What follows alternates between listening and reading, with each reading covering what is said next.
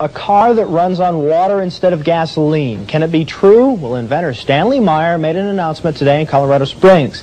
He says he's come up with a device that will hook up to any engine and allow it to run on good old H2O. News 13's Kurt Goff tonight on the possible impact of the water fuel cell. Stanley Meyer says the answer to dependence on foreign oil lies all around us, in seawater, tap water, and rainwater. Any kind of H2O, he says, can power just about every type of engine. How?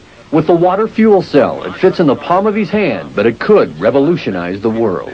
You're talking about a pollution-free, totally new source of energy, the voltage dissociation of water. The fuel cell converts water into a gas, hydrogen oxygen, which is released in the form of thermo-explosive energy. So the water fuel injector simply replaces the spark plug. We hook it to a hydrogen computer system which regulates and meters the flow going into the injector. It processes the water in such a way to release its thermal explosive energy.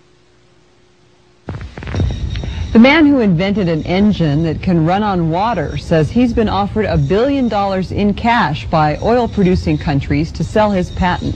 So far, he hasn't sold. Environmental specialist Jan Porter talked to the inventor, who thinks that the U.S. auto industry could produce cars that run on water now if they wanted to.